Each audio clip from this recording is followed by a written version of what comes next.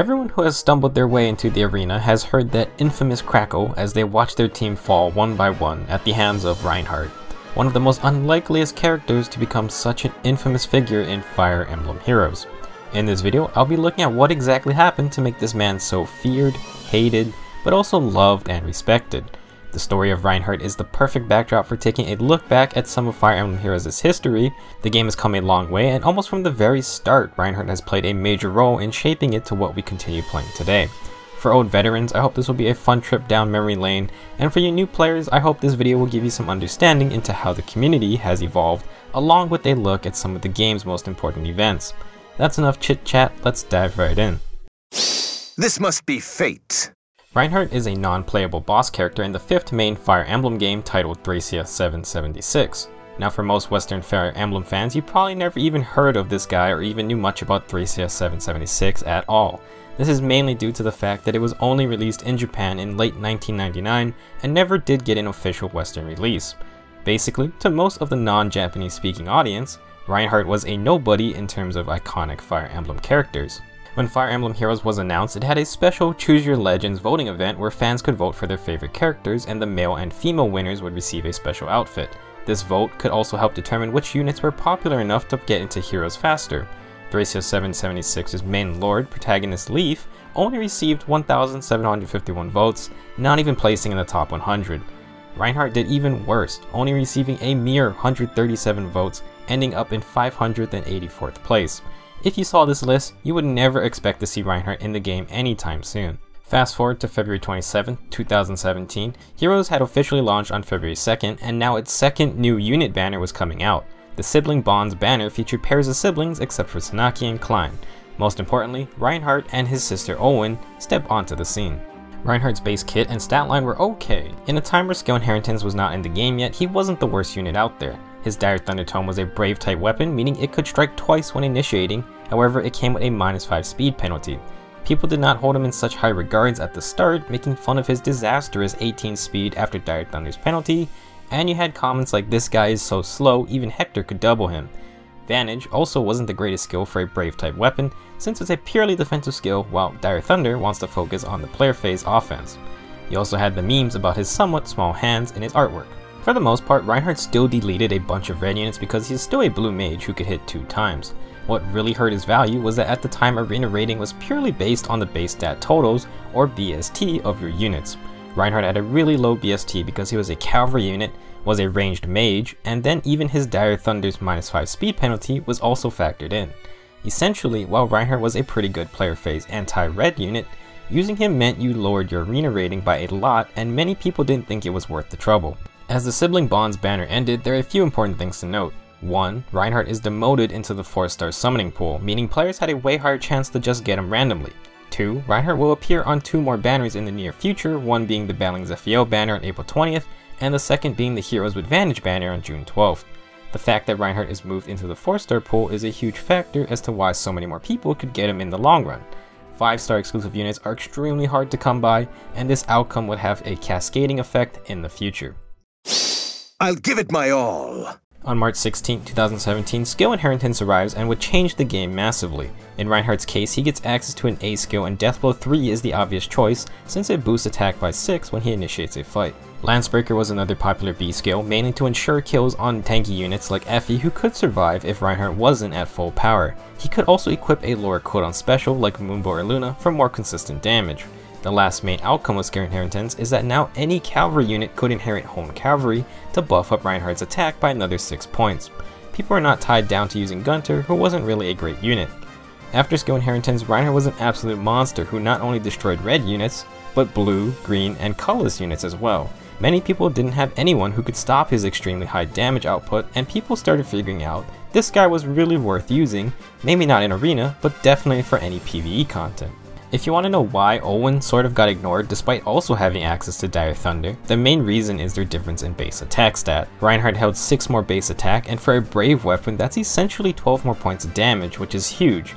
Owen was also stuck as a 5-star exclusive, meaning Reinhardt was easier to get and he did more damage. Owen has her own benefits with her high base speed, but Reinhardt became the king of thunder for most people. A month after skill inheritance, there is a huge event that propels Reinhardt into the arena meta.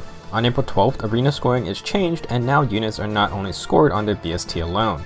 This change meant cavalry units and ranged units like Reinhardt weren't so heavily penalized, and it allowed people to use them without just tanking their overall score. This change to the arena scoring formula jumpstarts the rise of Horse Emblem. Cavalry units and their 3 movement were a real pain to deal with, and you could be overrun real fast if you weren't able to stop them. As a result of skill inheritance, Hone and Fortify Cavalry can be passed on to any cavalry ally, making it easy to create a team that was receiving +6 buffs to every stat. Because of this, cavalry mages who could inherit a blade tome like Leo or Cecilia became incredible threats, and Reinhardt with his 2-hit Dire Thunder also led the way. As the game continued, people could also get access to Xander and Camus shortly after, and these are 2 really powerful cavalry units who were free for players to earn. Horse Emblem teams became a common sight for most players, and many people expressed their dislike playing against them every single fight. Literally a week after these changes go through and people start to realize how good Reinhardt and Horse Emblem is, he gets featured on the Battling Zephiel banner. This was another way for people to nab a Reinhardt for themselves, and I bet you a lot of people summoned to try and get him. Not only was he a threat in arena, but Reinhardt as well as Horse Emblem teams would also stomp PvE content and was a major help to those who had him. You will back down.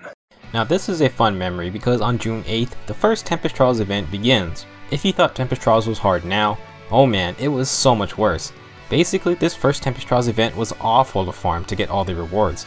There was no 3x daily bonus, your bonus units had no boosted stats, and you received lower scores for the normal and hard difficulties, meaning if you weren't doing lunatic levels, you were going to be farming for a very long time. This also meant auto-battling wasn't a great strategy because the AI wasn't strong enough to beat the lunatic levels consistently, but the hard and normal difficulties gave you so little points it wasn't worth doing. Also, the last map with Veronica as the boss was absolutely brutal, and let's just say that personally I never made it close to getting 99,000 points. There was a shining light to this dark gauntlet, however, and that was the Quicken Pulse Sacred Seal, which you got after 50,000 grueling points. This skill would decrease special cooldown by -1 at the start of a fight, meaning you got to proc specials faster. For Reinhardt, the Quicken Pulse Seal was like obtaining the last piece of Exodia. With it, he could use Moonbow and it would be on a 1-turn cooldown once the fight had started. Because Dire Thunder hits twice immediately, the first hit would charge Moonbow and then the second hit would proc it, meaning Reinhardt's insane damage output just got higher. With this infamous combo, Reinhardt could actually take out some green units who could survive him beforehand, and in general this just meant his kill list just kept getting longer. At the time, players just didn't have anybody who could survive this 2-hit knockout, meaning you could not let him touch any of your units first. This build is truly one of the most horrific things to plague the game. As if things weren't bad enough, there was another banner with Reinhardt only a few days after people started seeing what the Quicken Pulse and Moonbow combo could do. It's very clear that the developers started to realize that they had created a monster, and since then Reinhardt has not appeared on another banner. All these different factors had created the perfect thunderstorm for Reinhardt to succeed. Not being locked to the 5-star pool, skill inheritance, the arena scoring changes, the rise of Horse Emblem, and the Quicken Pulse and Moonbow combo were all things that made him incredibly potent. Reinhardt had quickly become public enemy #1, and there were no shortage of memes for people to express their fear and distaste for this man. For the common player, you would find Reinhardt in almost every arena match, and people started to create dedicated counters just for him. Things were so bad that even intelligent systems had started to trickle in counters to Reinhardt in some way. Brave Ike's Irvin and Bjork's Blessing and his green color made him a perfect tank against Reinhardt. Sigurd's insane Divine Tearfing and Crusader's Word combo meant it was almost impossible for Reinhardt to KO him.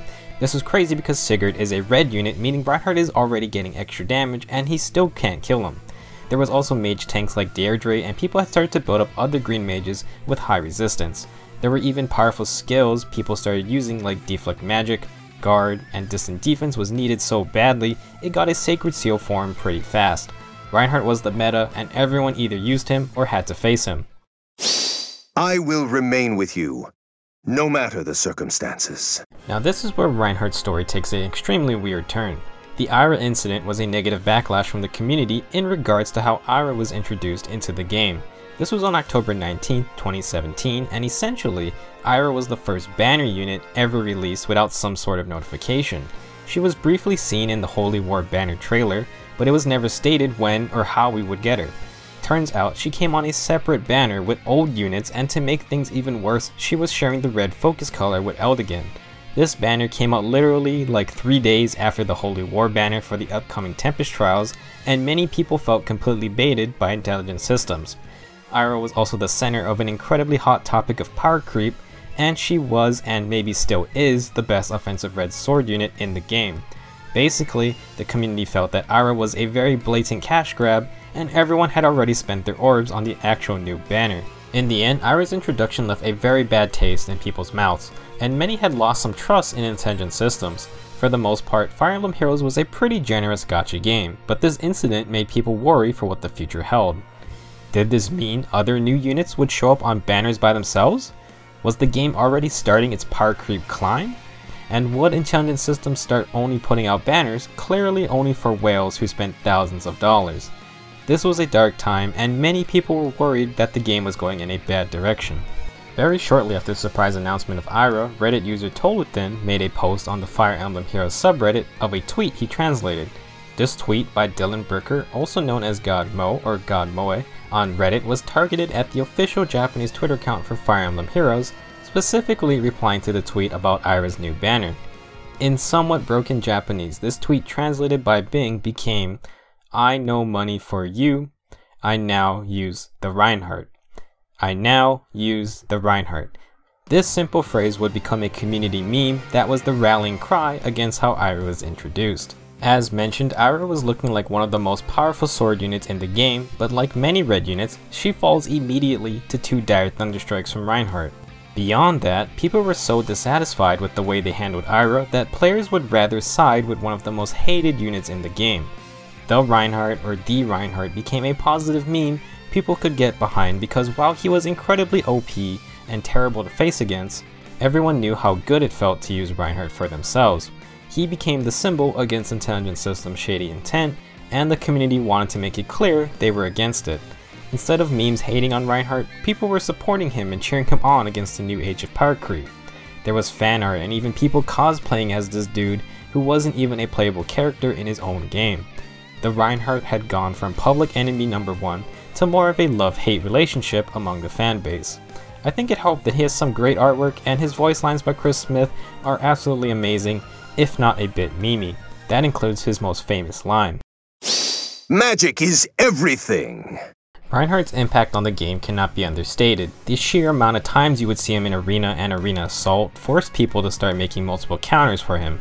Green mages like Fimo Robin, Julia, and Deirdre were popular ways to gain the upper hand with the weapon triangle. Faye, being the only green dragon for a long time, could also be a good counter with an inherited lightning breath weapon. Literally any green unit with Triangle Adept or an Emerald Axe gem weapon could be a potential answer. The use of a green mage with the Raven Tome and Triangle Adept combo was one of the best builds to tackle Reinhardt because it also served another purpose in stopping a certain cavalry archer who became just as annoying as the legend himself. However, that's a tale for another video. While Reinhardt became a popular unit in Arena, he did also wreak havoc on some of the PvE content the game had to offer. In this way, Reinhardt was absolutely a beloved unit to take on some of the game's hardest battles, and it started to become obvious that the developers at Intelligent Systems had to go out of their way to stop Reinhardt from clearing everything. One of the best examples of this is when Xander's Grand Heroes battle returned with an Infernal difficulty. Xander himself had some interesting skills, and literally every single one is meant to stop Reinhardt from one-shotting him. Water Boost gives extra res, Guard stops any special charges, and Panic Ploy made sure you couldn't boost Reinhardt with Home Cavalry easily. Aegis being on a 1-turn cooldown is also funny, and with the 50% damage reduction on the second hit, there is no way a normal Reinhardt can one-shot this Xander. Intelligent Systems had created a monster they themselves had to worry about. Outside the game, Reinhardt had clearly won over many people's hearts, and in the second Choose Your Legends voting event, he managed to place 5th with 15,931 votes, a massive improvement compared to just over a year ago.